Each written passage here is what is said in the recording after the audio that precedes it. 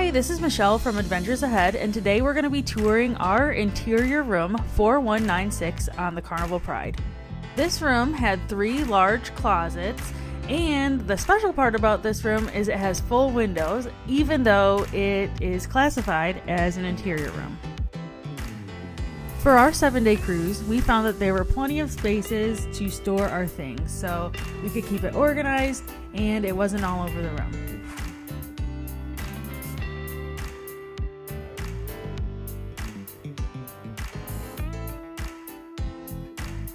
Moving on to the restroom, it's a standard Carnival old school restroom. This is our favorite layout. There are shampoo and body wash available, as well as a bar of soap to wash your hands with. We love this style of restroom and it works great for us. There are lots of places to store things in here as well.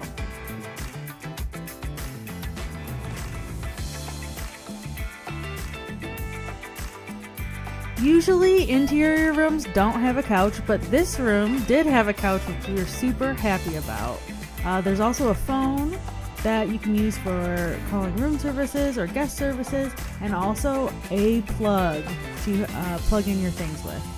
We brought a power strip so we could plug additional things in. That was a hair dryer. We're looking at more drawers right now, and then we'll be moving on to the refrigerator.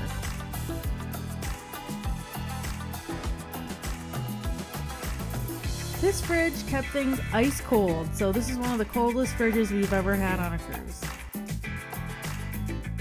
Every Carnival cruise comes with a safe. This one happens to be a card reader safe, which is not our preferred style of safe, but we dealt with it. And then it does have a small TV also.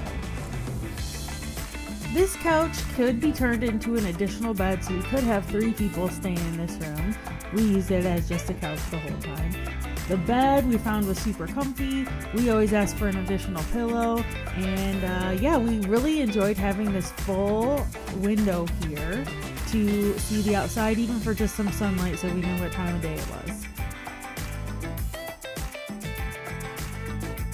All in all, we really enjoyed this room. It's a great option for if you're on a budget because it's interior, and we recommend that you stay in it. Thanks so much for joining us, and please check out our other videos. Thanks!